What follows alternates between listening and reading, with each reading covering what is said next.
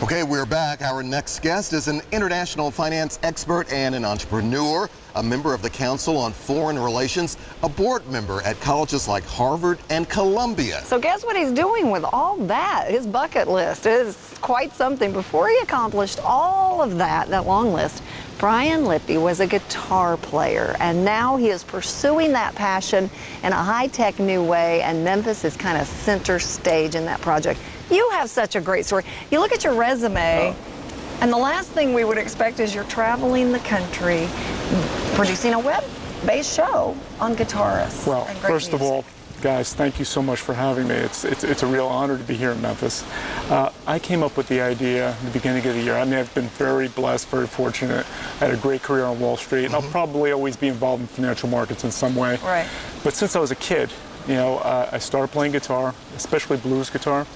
I was influenced by, of course, the Beatles and the Stones, but all those, you know, British blues cats like Clapton and Page and Beck. Yeah. And through there, I got really down to the roots. The guys Muddy Waters, Howlin' Wolf, all the guys that really were the pioneers. Yeah. So, I mean, it's been a lifelong journey. Anyway, all these years later, I just, you know, took a pause in life, and right now I have some time, some capital, and I said, you know, wouldn't it be great to produce a show designed for passionate guitarists around the world?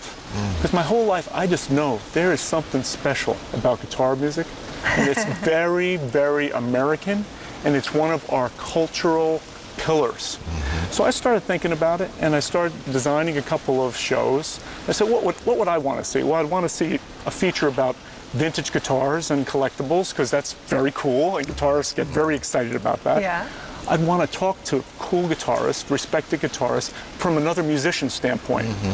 And so we've interviewed so far guys like Ted Nugent and Larry Carlton and Steely Dan's lead guitarist, John Harrington and Rick Derringer and so many others. And you could see it in their face.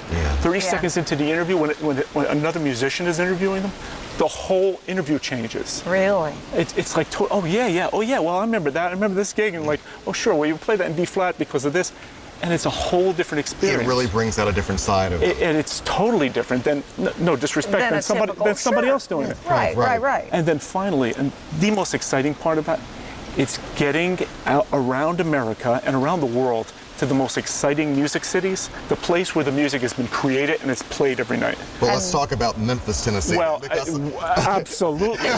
This place, honestly, it's so exciting. This man is energized by being here. I can't tell you what. This road show I'm doing with my son, Christian, who's 11.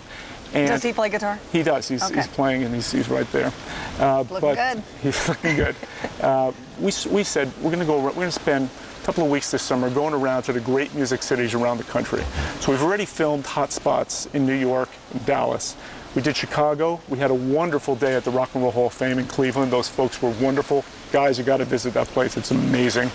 And now we're in Memphis. And honestly, for me, this is the highlight of the tour so far. Why the highlight here? Well, you know, obviously, there's just such a deep, deep history here.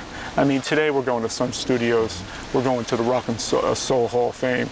We're going to Stax Records. Got to. You know, I mean, it's so, and the Gibson Guitar Factory's here.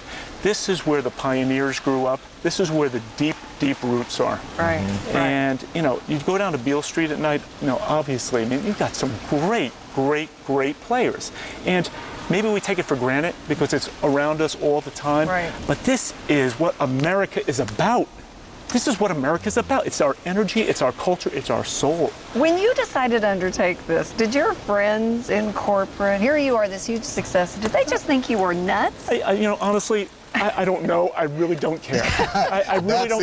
Honestly, I don't. I don't care. Look, I'm going to be involved with finance because, you know, that's great. I've had a career there, and I'll still be involved. Yeah. But this is part of me.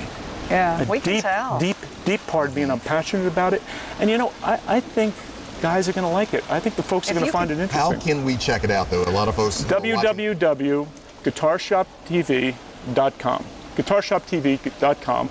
Right now, the show debuts in the fall. Okay. Right now, we have our homepage prototype and a trailer for the show. Wonderful. And you're going to see the the sizzle reel, and it'll be some of the great music cities and some of the prominent guitarists we've interviewed. And if you could interview one guitarist, dead or alive, only one, Who would it be? B.B. King. Oh, All I think right. he'll be here in September.